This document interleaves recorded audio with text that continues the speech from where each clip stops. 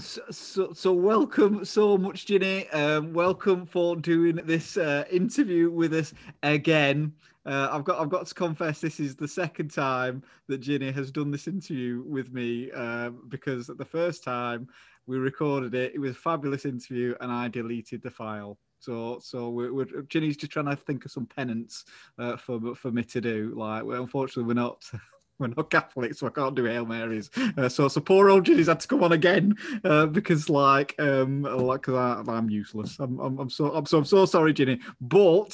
But it is a fantastic story and a fantastic interview. So for those who do not know who Ginny is, she has visited and served communities at Blackburn quite really well, really over the time. And do you want to just introduce yourself? So where are you from? What you do? Which church? What you do within Christ Central? And things like that. Is that okay? Yeah, yeah. Well, obviously, my name's Ginny. I'm from Sheffield. Born in Sheffield, always lived in Sheffield. In fact, I once worked out that I've always lived within an 8 mile radius of my whole life. And that doesn't mean I've not been willing to go. The pair of us have been willing to go for God, but it's always like He said, stay. So consequently, we've been in the same church for quite a long time as well.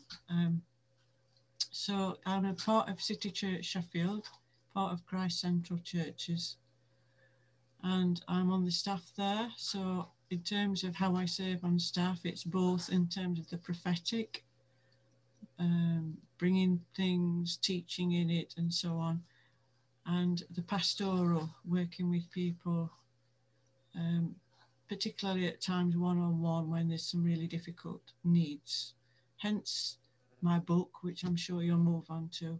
Yeah, absolutely. Um, so that's what I do for that. I'm also part of the Jeremy Simpkins apostolic team, this Christ Central team. So that's interesting as well. Um, and so serve in and out of different churches in Christ Central as a result, both in the UK and internationally, usually in Canada. So at the moment, it's not been very international, but maybe next year. Oh, yeah, we're getting nearer, aren't we, Ginny? We're getting nearer till Mm. Boris lets us out, and yeah, so we'll pray for that. So And Justin lets us in. that's a good point. Bless. So you will normally see Ginny in normal times. For our church, probably on the stage at devoted normally, and she really will really benefit from Ginny's real prophetic gifting. Actually, I think God has given us a very, very precious gift in Ginny, and certainly I feel some of the prophecies and pictures that God has given Ginny over the years has really shaped Christ Central. So it's a real privilege to have you and a real blessing, particularly around revival as well. Some wonderful pictures around revival, but they are other stories. So we're really privileged to have you. Fantastic. So the reason I've kind of like asked you to come, so over Christmas, I read this wonderful book that Ginny has written, and quite a few actually of our congregation have read them as well, and actually even people outside of our congregation I've given this book to, and there is a very powerful message in it, and the book is called Overpowering Nemo. So do you want to just give us an introduction to Overpowering Nemo, and who is Nemo, and how the book came about? Mm, mm. Well, um, the book came about because over the years I've done, as I said, pastoral work and worked with people who've had some very difficult pathways in life, or they've had some difficult mental health issues and so on. And in latter years, I've been teaching on pastoral, the whole pastoral theme, not just that. But as I've done that, what I've realized is that people, when they listen to you speaking and speaking about how you can overcome this or that, I think what I've realized is that people listen and they want to get hold of it, and they do believe you. It's not that they don't believe you, but there's like this gap whereby they see you speaking at the front or on a platform or what have you, and they kind of have this inner thing of, well, that's where you can be, but I can never be there. There's this big gulf between you may be able to overcome, you're teaching on this, and I don't disagree with it, but I will never be able to overcome because you don't know what I've gone through.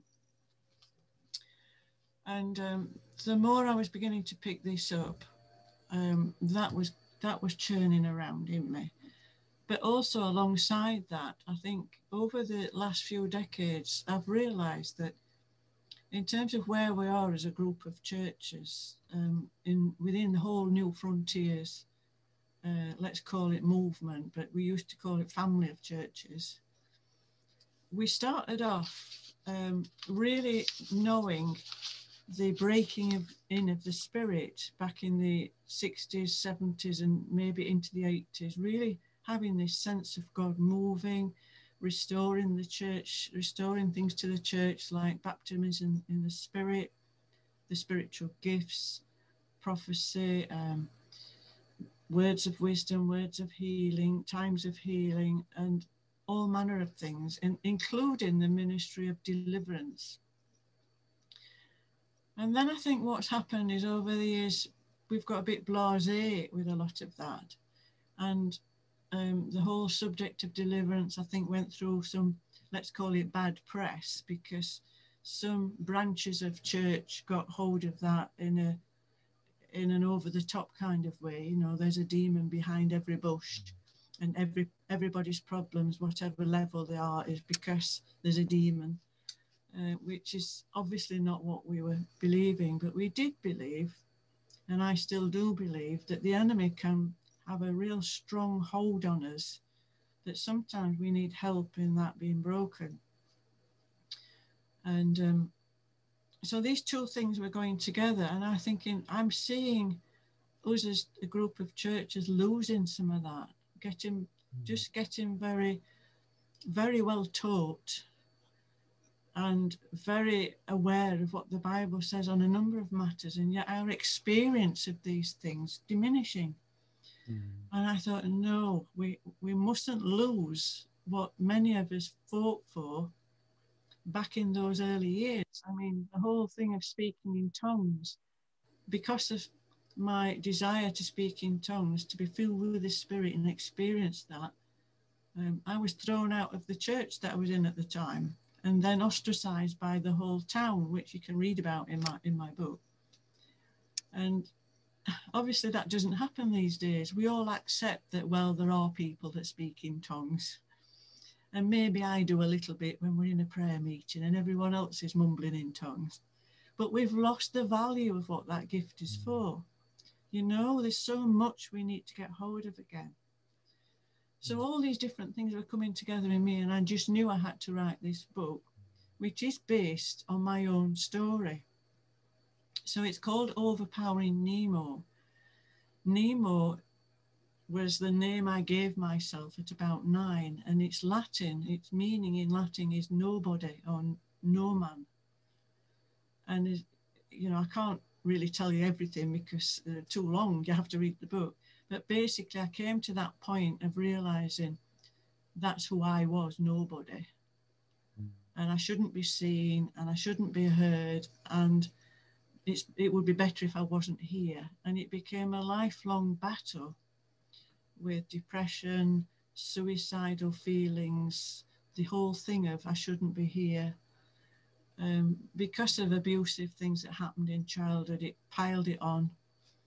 So Overpowering Nemo is about how God, on my behalf, and enabling me to overpower that, to not be running with that all the time.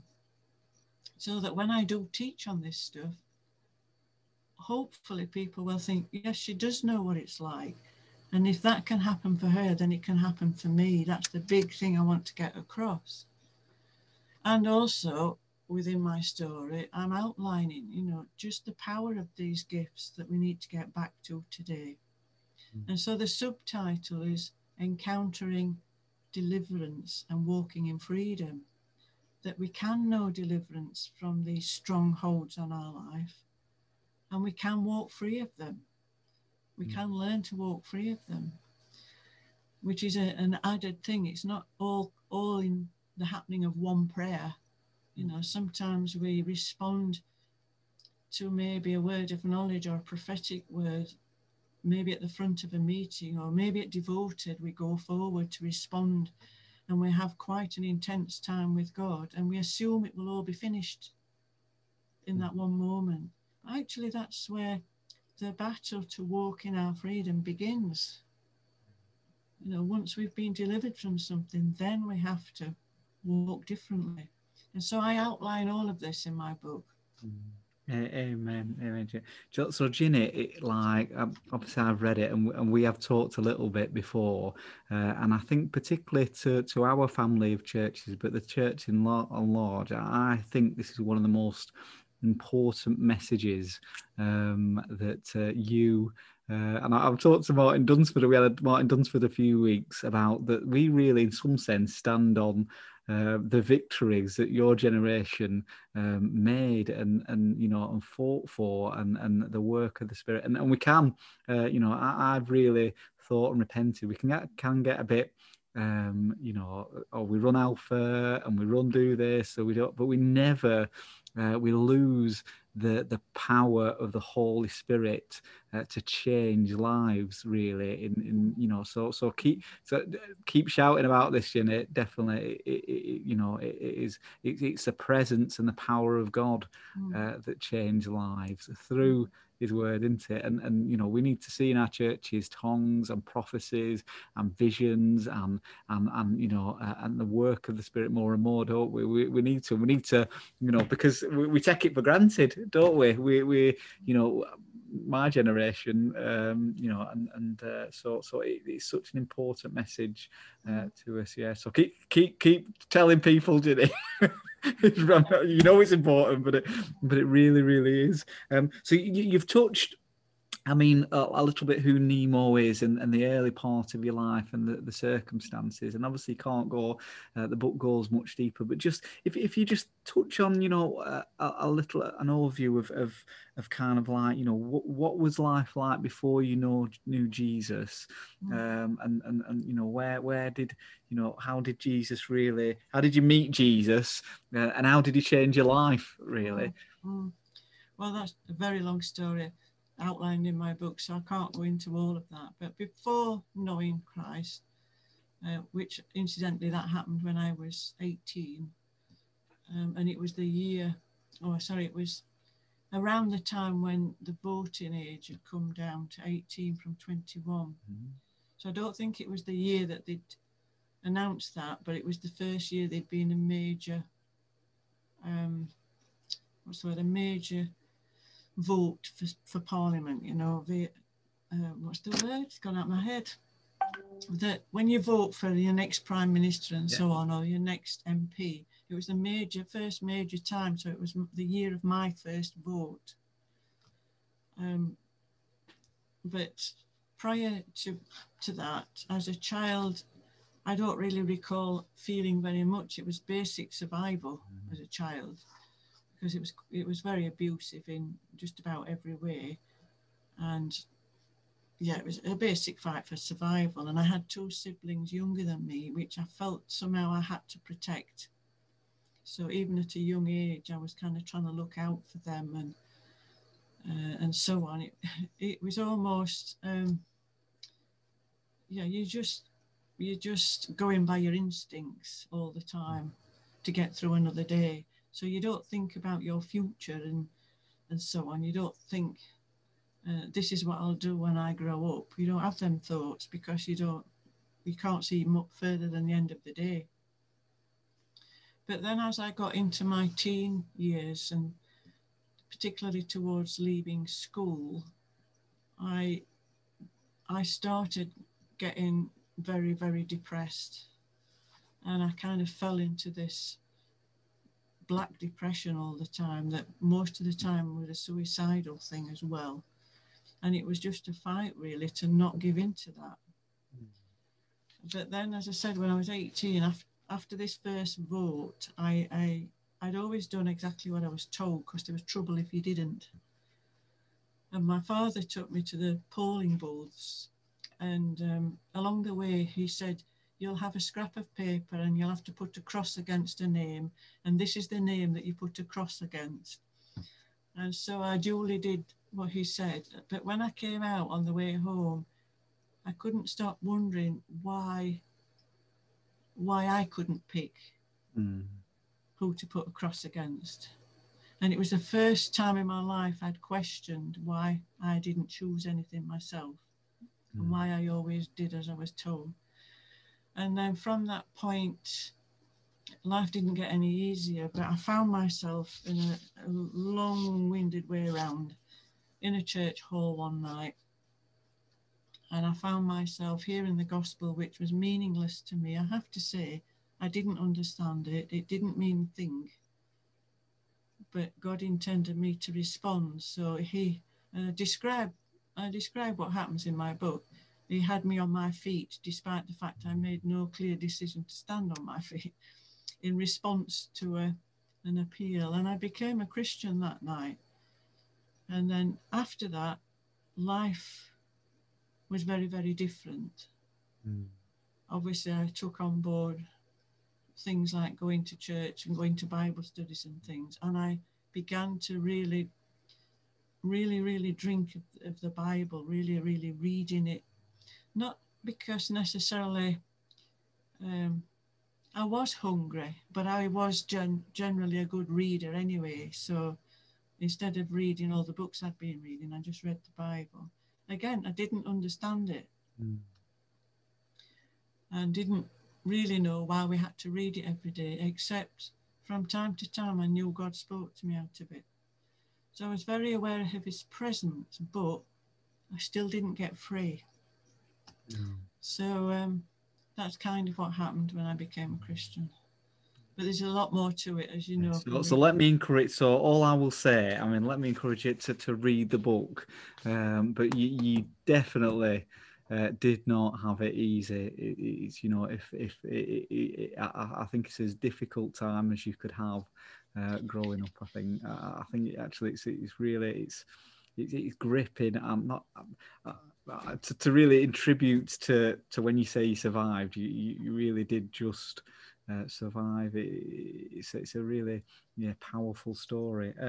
Obviously, I mean, once you met Jesus, everything in your life went perfect after that, and nothing ever was difficult or went wrong, because we all know that's what happens. But that no, it's not. That was the joke. But obviously that wasn't necessarily the case.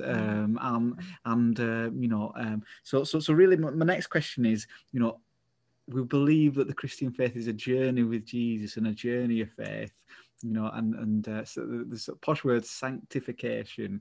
But what were some of your challenges that did you have in your journey of faith once Jesus got hold of you? I think my biggest challenge wasn't stopping doing the worldly things I'd been doing, nor was it starting doing the things like reading the Bible and praying. My biggest challenge was coming up against churches full of people who said one thing but believed another. And this is what I'm frightened we're going back to now, where we all give assent to things that we believe. But is it really truly something that we believe in our hearts? So I went through things like wanting to be, I wanted to just do the things that God said. So we were all right whilst it was start giving to the church financially, give a portion of your, we were all right while I was doing that kind of thing. And we were even all right, even though it wasn't a Baptist church, we were still all right when I said I wanted to be baptized in water, which actually part of me didn't, because I was very afraid of water. But I knew I had to do it. But it was when I started to get into the things of the Spirit and discovered that people were saying these things are not for today. And that's where my biggest challenge came from. the Christian community who, underneath everything they said, didn't believe that God could do these things today. And as you will read in the book, it became such an issue, we were forced to move out of our hometown. The only reason we don't live in our hometown, 6 miles away, is because of all this. And then we found a church that was just on the cusp of coming into the things of the Spirit. So was able to go into there and still experience some difficulties at time, because I suppose in everyone else's eyes, I just seem simplistic and naive. If God said he could heal today, in my opinion, he could. And so I expected it to happen. And if God said we could speak in tongues today, I expected it to happen. And if God said, if he says these things, then he can do these things. And I hung on to that for years. And I mean, what's not in the book is the fact, I mentioned becoming very disabled because of what was done to me as a child. By the time I was in my early 20s, I became very, very disabled. My back, it turned out, had been broken in 3 places. And splinters of bone were cutting into nerves and all sorts of things, which had never been picked up. And I believed that God could heal me. And I kept believing that, and I kept believing that, and I got disabled, and I ended up where I had to have some really invasive major surgery to put pins in and to take bits from my hip bone and graft it into my spine and have it all fused into one. And I still believed God could heal me, because all that did was relieve the pain. It didn't bring my mobility back. And when I say to people, when I did say to people, I know that he can heal me, and when he does so, I'll bend down and touch my toes. And then someone would say back to me, knowing what I had done within my back, knowing I couldn't bend anymore, would then say to me, but that's unreasonable. God doesn't do the unreasonable. How will you ever bend down and touch your toes? That's unreasonable. And these are charismatic, committed Christians. Or they were. This is what was happening at the time. That's not my surroundings now.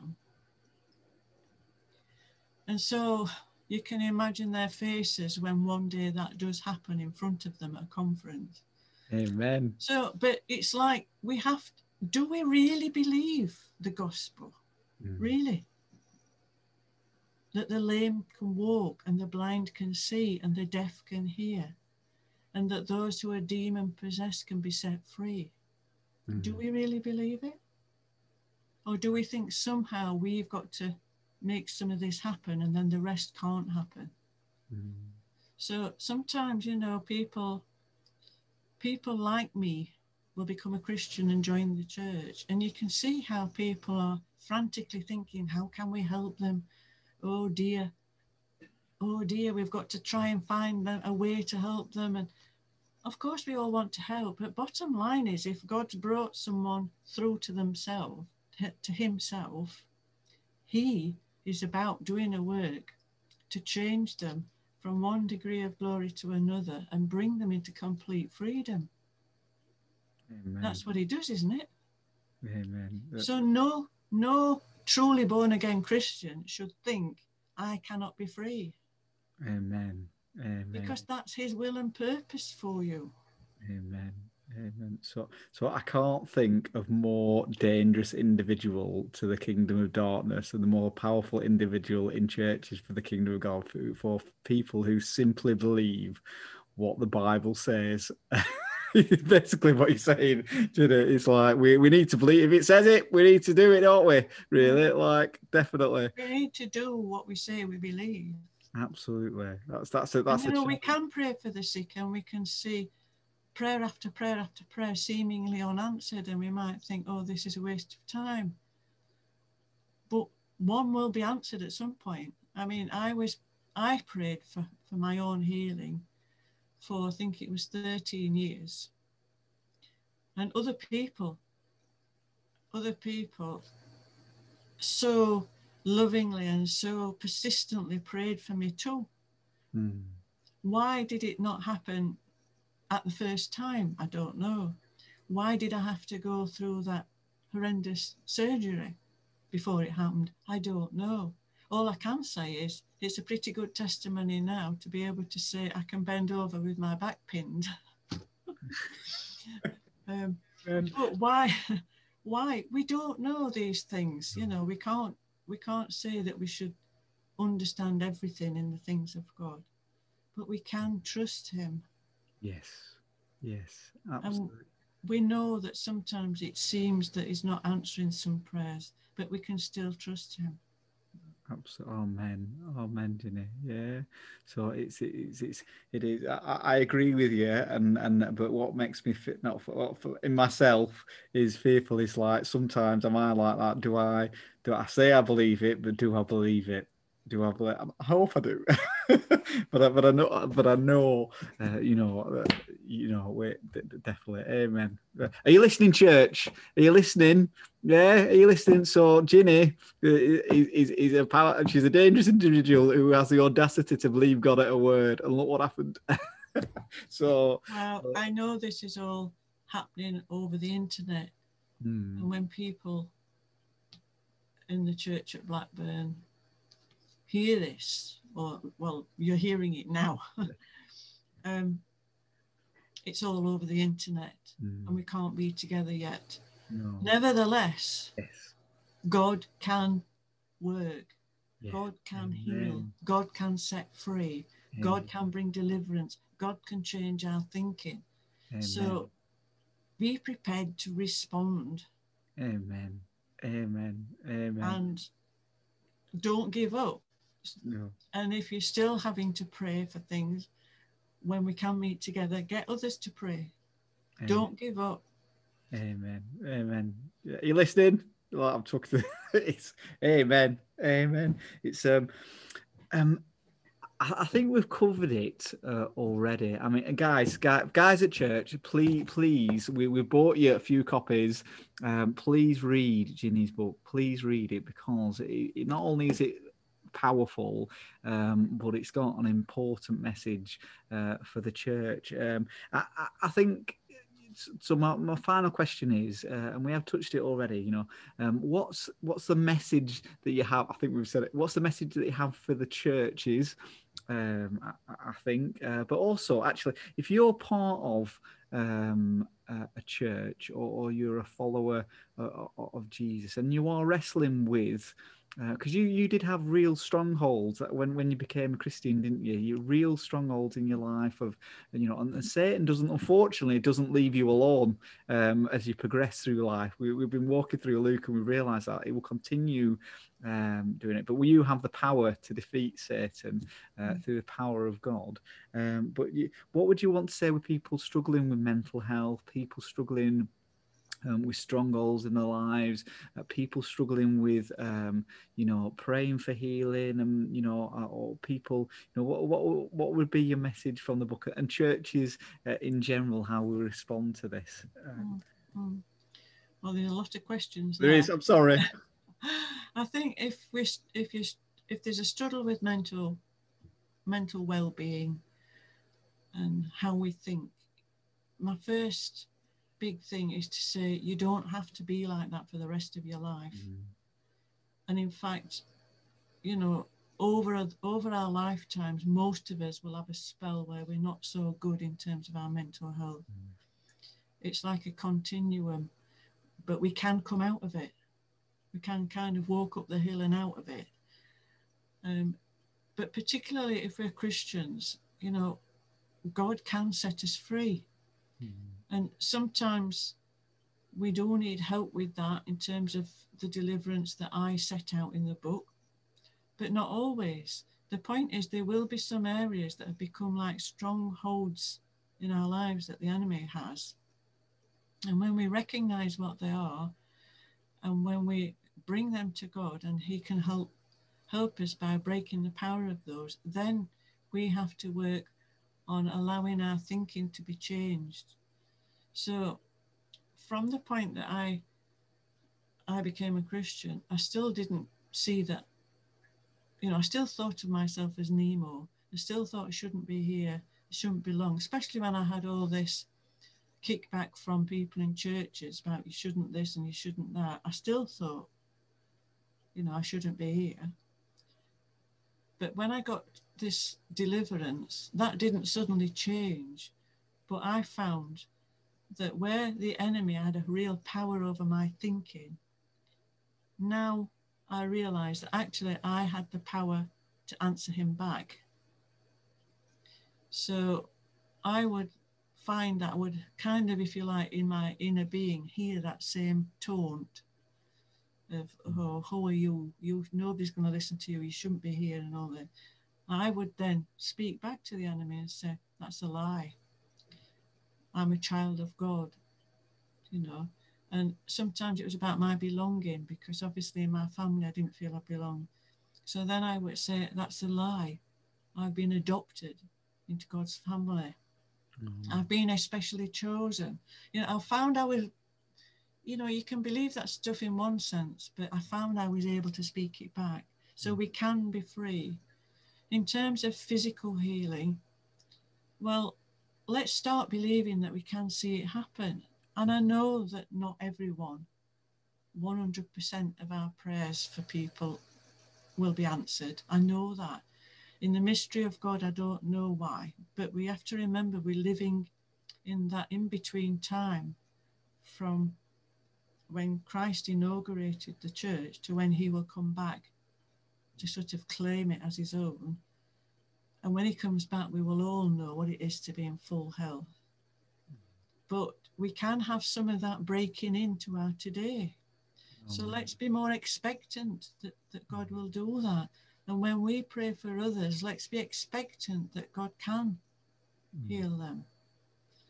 And ask God, pray for faith that you might see this go. And in terms of church in the wider sense, yes, to come back to some of the things we've known and not let them drift away. Don't just think we've got to understand everything. One of the things I quote in the book is Guy Miller, who I once heard say, apostolic doctrine has to be experienced and not just understood. Let's experience God together by the power of his Spirit. Oh man. Thank you so much. I could keep you in, ask you loads of questions, but I've already done one interview with you. So I'll tell you what, church in Blackburn, you'll think of a way to make him pay for putting me through this. You've opened now, Ginny. I had to confess to him. I had to confess to you, but Ginny, I don't want to lose this really, and thank you so much. There is a very, very powerful message that you have here to us in Blackburn and to the churches about we need to see, we want to see the power of God work in our churches through healing, through strongholds, through deliverance. Because God is, we need to pray like everything does depend on God, because it really does depend on God. We've been learning, we've been doing the persistent widow. We need to keep praying. Definitely. I'm going to ask you. We are going to we're gonna pray. If you want prayer, we want to pray for you, whether it's for healing, whether it's deliverance, whether whatever. We're going to go into on Zoom a separate room at the end of the service, and we want to pray for you. We want to pray for you because what Ginny is talking about is true.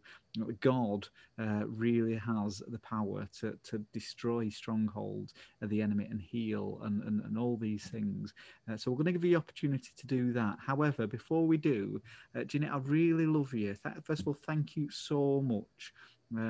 It's such an important kind of like message that I believe that you have for the churches definitely at this time, and certainly also leaders and elders need to hear this message. The second or third generation, very, very, very important. But will you pray for us? Will you pray for us just before I let you go? And again, I held it up again, but I cannot stress. I read it, I think, in 2 sittings, and that's only because my tea were ready.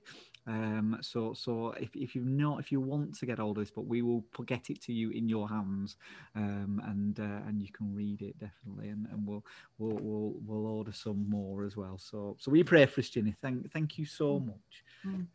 Certainly. Yeah, Father, I do pray for everyone in the church at Blackburn.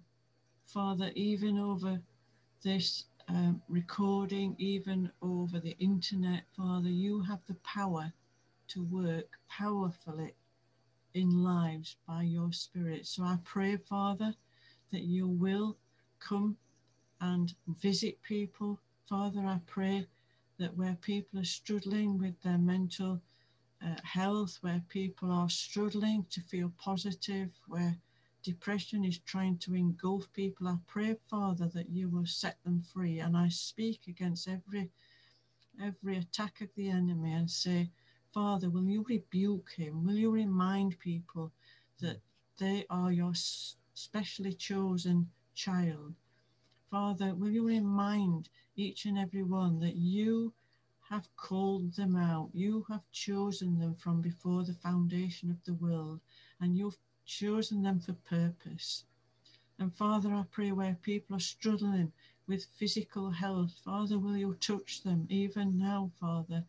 Will you touch them in their physical body? Father, we believe you can set people free from physical ailments. Father, you said in your word that power that was at work in Christ when he was raised from the dead, that a mighty power to raise him up from the grave up to you, Father, that power is at work in our physical bodies. And so, Father, I pray for that power to be at work even now in people's physical being. And Father, I pray for those who don't even know you yet that might be listening to this. Father, I just ask that you would just speak to them. Father, show them that they too are not nobodies, but they're nobodies who you have chosen because you have purpose for them. And Father, I pray as the church moves on from here, the church in Blackburn, Father, I pray that you will light something, some touch paper among them, Father, that flows out into Blackburn, Father, affecting others' lives. Father, I thank you that you're at work because you want more disciples, more fish bringing into the net through every one of us. And so, Father, I ask you now that you will bless people, even in this moment. Bless them, encourage them, and strengthen them. In Jesus' name I pray. Amen. Amen. Thank you so much, Ginny, and it's been a real blessing. It's when we get back to physical meeting at some point, if you fancy crossing the Pennines, hopefully we'll see you in real life. And say hello to Stuart as well. So Stuart is Ginny's husband. I have to say, Stuart is a hero in this book. He's a hero, that lad, definitely. So, and if you want to know what I'm talking about, read the book. But right, we'll close there. So God bless, Ginny. Bye. Bye. Bye.